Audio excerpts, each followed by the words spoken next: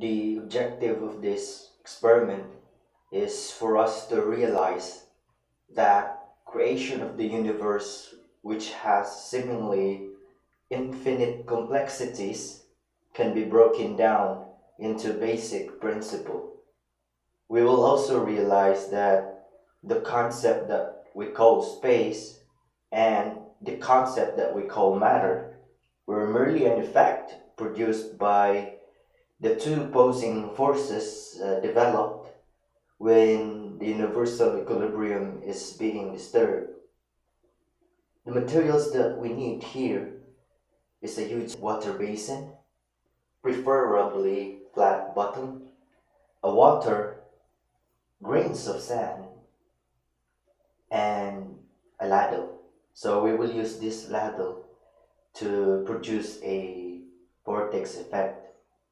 So we will put the water now on the water basin, just enough in order for us to produce the effect that we want to convey using this experiment. So I will just wait for the water to become still, because I want to emphasize you this, that in a state of equilibrium, motion is impossible. There is nothing to perceive. Here lies the foundation of the universe. Stillness is the source of power. This stillness is not empty. It is not nothingness, for it is something that is tangible, only that it is still. This is what the real life is. This is what Walter Russell trying to explain. In our experiment, this is represented by the water, still water.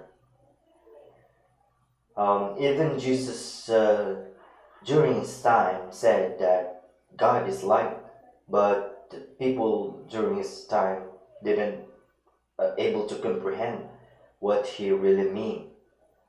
So we will sooner realize that the light that we see in our sun and everything around us is not light as we thought it is. The light that we perceive in our sun is just an effect due to motion. It is motion of the substance, which is light itself. Light is a substance. And in fact, it is the only substance in the universe. It is a whole, and it cannot be divided. The seeming division into matter and space is only an illusion due to this motion. So we will produce this motion later as we proceed with our experiment. Take a look at the still ocean as an example. We can't perceive any separateness when it is still, but once the ocean is being disturbed, waves appear. We now see the waves crest and trough. The waves are not separate from the ocean. It is extension of the ocean to express power. Our senses deceived into seeing light, for our senses is motion only, reflecting every other motion around. Our senses act like mirrors that reflect motion. That is all that it does. We will emphasize this idea in the future. Now, moving on to our experiment, we will create a vortex effect. You can see this vortex effect all around nature, from microcosm to macrocosm, but we don't realize the effect that is happening during that motion. So here, by using a ladle, we will steer this water as fast as we can to produce a vortex effect. So what we are doing is we are basically disturbing that state of equilibrium by producing a vortex effect. Now, observe what is going on. Through this motion, two opposing conditions is being developed. One is a centrifugal force. So it is obvious here in our experiment that centrifugal force thrusts water molecules away from the center. We already know that in every action there is an equal and opposite simultaneous reaction. What we fail to observe is that, too, a centripetal force is also being developed simultaneously. We observe this kind of whirling motion many times, but we don't realize that aside from centrifugal force, a counteracting centripetal force of an equal power is also present in that motion, or being developed on that motion, but it fails to register to our senses. So if the centrifugal force thrusts water away from the center, how can we perceive the effect of a centripetal force? Now, what I have here is a grains of sand. So I will pour this grain of sand anywhere at the whirling vortex. Now observe what is happening here. Here we observe that the grain of sand that we just pour instantly gathered together at the center of a whirling vortex. So in our conclusion, what we just witnessed is that all of the effects that we see in the entire universe are based upon this simple principle. The matter and space that we see around us were just an effect due to opposing forces. The centripetal force produced an effect of matter by pulling wave closer together, while centrifugal force produced the effect of space by thrusting wave apart from each other. These effects are simultaneous.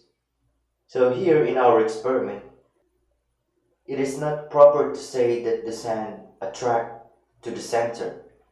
That is only an appearance of attraction. What really happens is that the sands find their balance at the center, for they are made of compressed waves. All things move to seek balance, and when they find it, they stop moving. That is the only cause of all motion in the universe. The apple fell to the ground not because it is attracted to earth.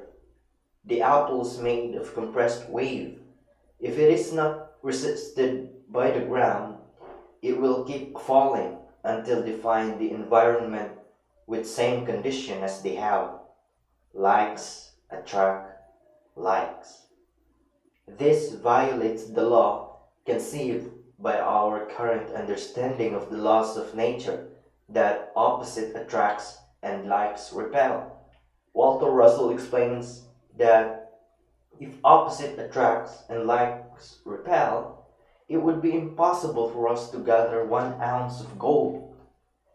Here you will also find the true definition of weight, for weight is the result when something is removed from their true potential environment. Walter Russell defines weight as potential out of place. I can go on forever with this simply because this mechanics is where everything begins, but let us just save some in the future. This experiment is what Walter Russell trying to explain to us. For all the laws and principles of nature were born based upon this simple wave mechanics. He even thought, when he understand this fact, that he can gather all the scientists around the world and explain to them this natural law in just 3 minutes. After a century, his work is still beyond our comprehension. Even though we always witness this vortex mechanics in nature, we will still continue to doubt its reliability. We see it in atoms, we see it in tornadoes, we see it in hurricanes, we see it in our solar system, or even in our galaxy. It is now time for us to reflect, for this knowledge is already available inside us since the beginning of time, just waiting for our greater comprehension. So thank you for watching my videos. So until next time.